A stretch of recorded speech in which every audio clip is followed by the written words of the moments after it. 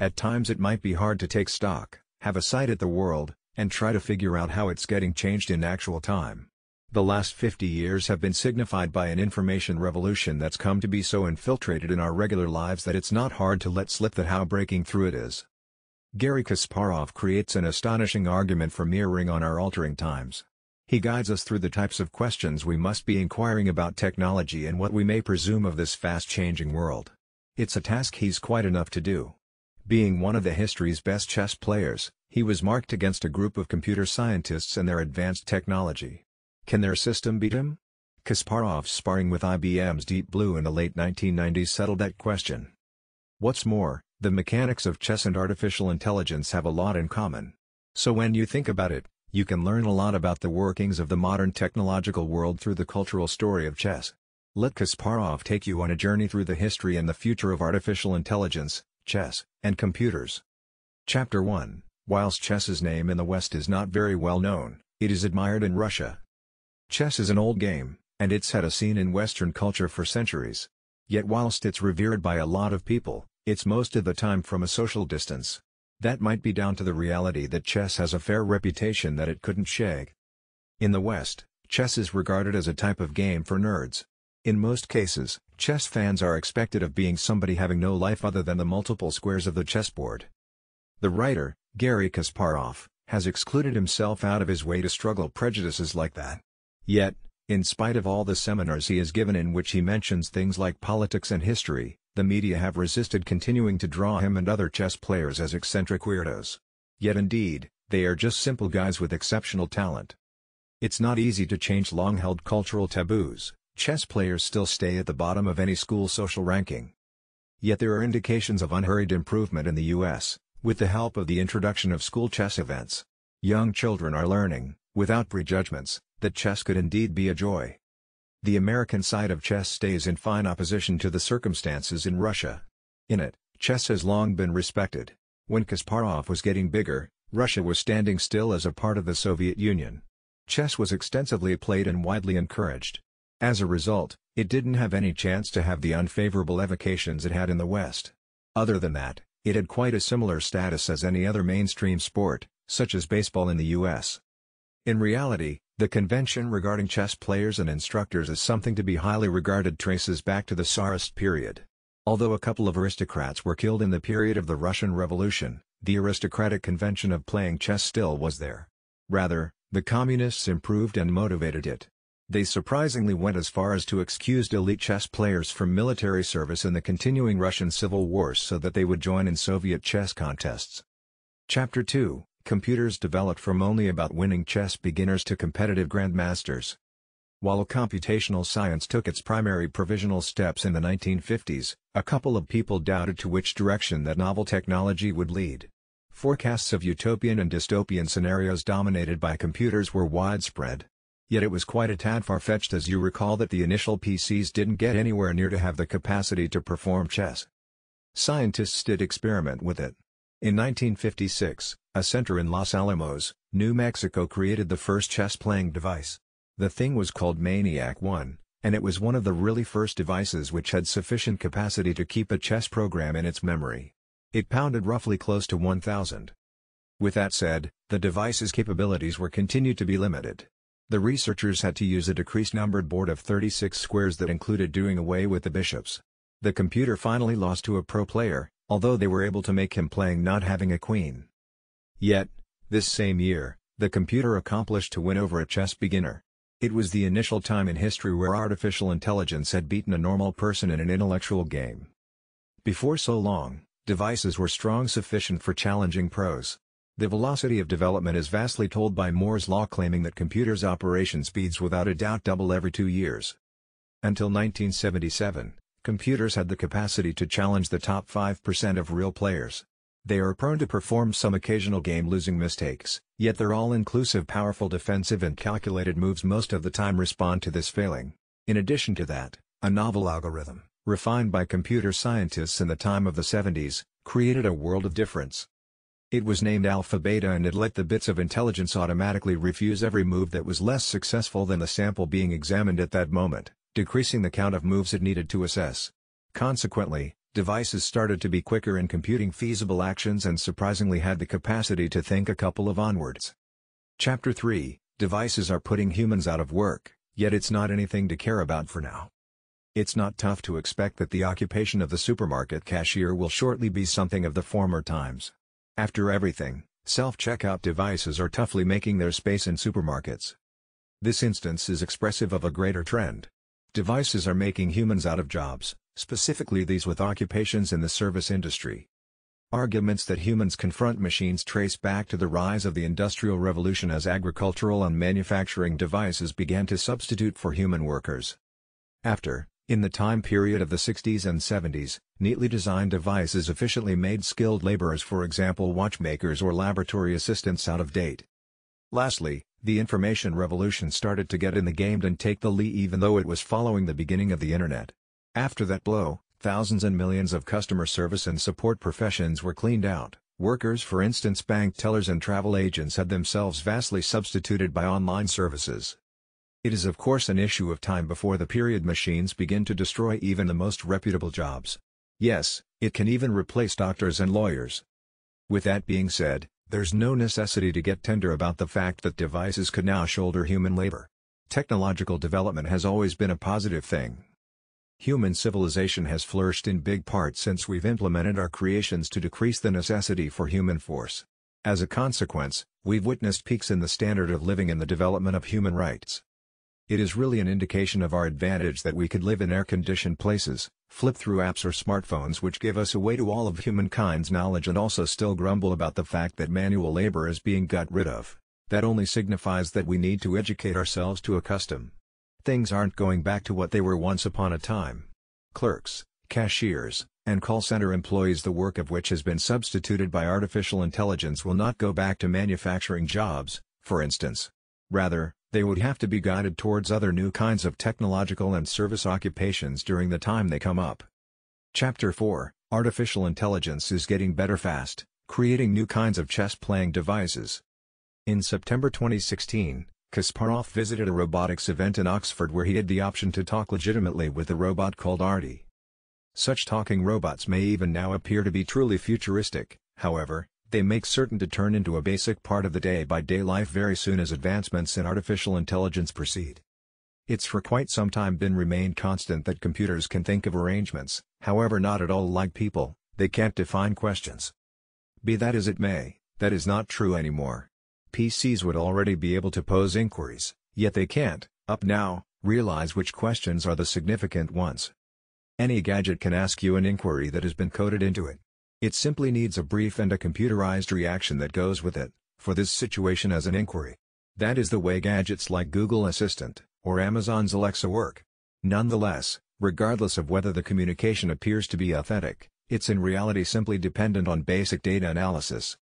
Researchers are presently attempting to see whether machines can define their inquiries legitimately from the information they've acquired. They'll no longer need a lot of human prompts for activating automated response questions. Machines may one day even develop past that. As artificial intelligence creates, they may astonish us with the information they produce as well as by their methods. How about we take a gander at how that may function in chess? Up to this point, chess PCs had chess strategies straightforwardly customized into them. They realized that a queen was worth more than a rook, for instance, since this knowledge was coded into the program. Be that as it may, presently, scientists are attempting to create chess computers by simply programming them with the most essential chess rules. From that point onward, they're intended to work out everything else without anyone else, which means they can think of totally new tactics and plays that they could likewise instruct people. Chapter 5, For mankind, chess is mental; for artificial intelligence, it's nothing but strategic. It's a continuing debate if chess must be regarded as a sport or not. The thing indubitable is that the nervous exhaustion which is felt having finished a chess contest is equal to exhaustion felt at the end of a track race. This is because chess is eventually a mental game. From the beginning of 2003, Kasparov has been working on chess matches played by popular grandmasters, involving his own. He showed out what he has found in his book My Great Predecessors and claimed that even one of the best chess players does a lot of strategical wrongdoings. Without a doubt, it's not since they don't know any better. It's because they're worried or mentally worn out by their rivals. The German chess contestant Emanuel Lasker, who earned the title of world chess champion for 27 years from 1894 until 1921, typified the psychological take onto chess. The idea behind that was the finest move doesn't need to be necessarily made the most sense strategically, yet that it must make a competitor uncomfortable as much as possible. This strategy of player needs a neat analysis of a rival's game not after a match starts. Frailties should be identified, but also the upcoming moves of the opponent most probable to mentally wear out him or her. No rules like that are around as long as AIs play chess. An individual will every time have a mental reaction to the pressure of a match. Yet computers do not have emotions, not only in-game but also out of chess games. For them, it's solely a matter of tactics. Until 1985, computers were strong enough so far to calculate every single combination of actions following the upcoming 3 or 4 rounds and decide on the most rational one. Yet, when the player was capable of strategizing like 5 moves before, it was so expected of him to beat a computer. Chapter 6, Giving computers large amounts of data might result in genius programs, yet they could also be liable to mistakes. It's an accepted way of thinking that success settles upon inborn ability. Be that as it may, as Malcolm Gladwell wrote in Outliers, this is arguable. What makes a difference is a huge number of long periods of training. For people, Gladwell's thesis holds some truth. Be that as it may, most definitely, there's no vulnerability. Beast force is what matters. Donald Michie, a British researcher in the field of artificial intelligence and AI pioneer, was among the first to truly exploit this when he started matching PCs with a lot of crude information. He tried the idea in the round of Spasm Tacto in 1960. Typically, you may give a PC a progression of rules to apply in a game. Be that as it may, Michie gave the PC various instances of game moves and permitted it to work out essential principles from that point. We really observe such an AI procedure all the time with modern translation projects, for example, Google Translate. They don't really know much about the dialects. Rather, they've quite recently been taken care of a great many model sentences with comparing translations, made by individuals. In view of these, they're ready to bits together with a sensible translation of some random content. Such frameworks are not dependable, in any case.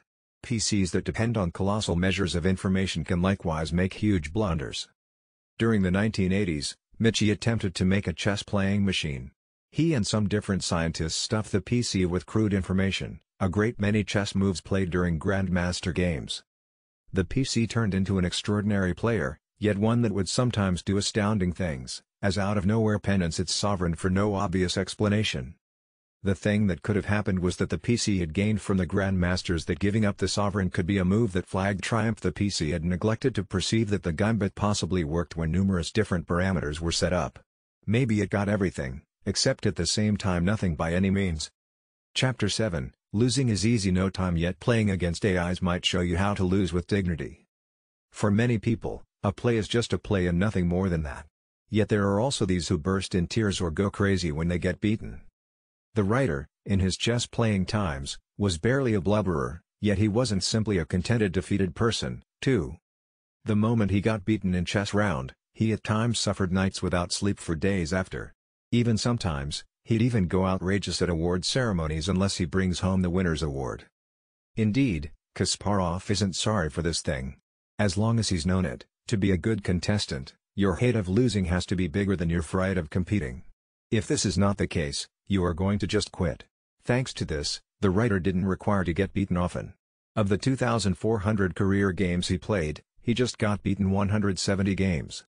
Yet these games were against mankind. Playing computers was the whole other story completely. Kasparov got beaten in a game against an AI for the first instance in May 1994, in Munich. It was called Fritz 3. Kasparov did well at the beginning and got an advantage in terms of position. Yet after, he made only one tactically illogical move. Instantly, the AI made a comeback to the game.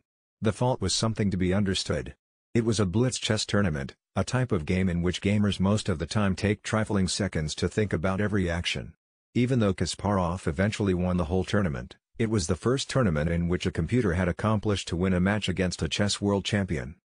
Kasparov went on to compete against stronger computers, IBM's Deep Blue, under tournament rules a few years later in 1996. That case it was a complete match over 6 games. Kasparov accomplished to win the initial match, yet at the rematch the following year, Deep Blue was the one who won. It was a very close shot, yet at the end of the day, Deep Blue could estimate too many feasible alternatives for each action which Kasparov was not able to catch up. It signified a major glory for computes and artificial intelligence. It was a second of understanding for Kasparov. He might now usually get defeated by AIs, and they were certain to get nothing but stronger in the following years. Also with this, Kasparov stepped himself down to the knowledge of defeat. Chapter 8, Chess is no unusual to foul play, and AIs will not change this. As watchers, we most of the time observe the fabulous sides of serious games. In any case, in the background, in the shadows, unfairness is not really surprising. Competitive chess is the same. From afar, these stories can show up very joyful. Take the bitter competition of Anatoly Karpov and Viktor Korchnoi, the two prevailing players during the 1970s. At the 1978 World Championships in the Philippines, Karpov recruited a psychologist called Dr. Zucar to gaze eagerly at Korchnoi all through the match, trying to hypnotize or disrupt him. Korchnoi would not be beaten. During that championship, he brought some Indian sect members to meditate and gaze at Karpov and his clinician, to threaten them. Chess is an intricate and excellent game, however, it, at last, demonstrated basic enough for PCs to ace. That much was in proof when Deep Blue beat the writer, utilizing only the processing power accessible in the late 1990s. The following test for software engineering will be to get PCs to ace progressively complex prepackaged games with a lot greater number of squares and factors than chess. Deep Thinking, Where Machine Intelligence Ends and Human Creativity Begins by Garry Kasparov, Mig Greengard, with Book Review. Artificial intelligence is fast in getting better than human intelligence. It has had the capacity to win over world-class chess gamers at the game for over 20 years, yet much more is to be supposed. For now, computers are using brute computing power and their skills to process great amounts of data in order to do this. Yet a new revolution in artificial intelligence is in the offing. When computers could begin to process the data, to make questions from it, also to develop answers independent of human help, well then we are going to have precisely begun a new era.